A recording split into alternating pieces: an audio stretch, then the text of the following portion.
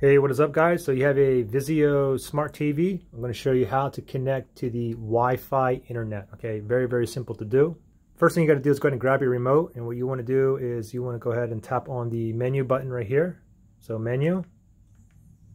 And then what you want to do is you want to go down to where it says network right here, and you can see I'm currently connected to a network right now. Let me go ahead and click on that, and what I'm going to do is I'm going to connect to another network. Okay, so now I can see my access points that are available here.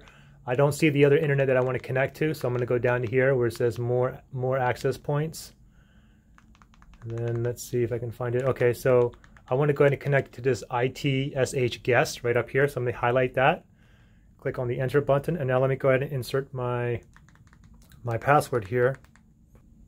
And once I put my password in, I want to go down to here where it says connect. So go down. Hopefully that's the right password. Go ahead and click on connect. And let's see if that works.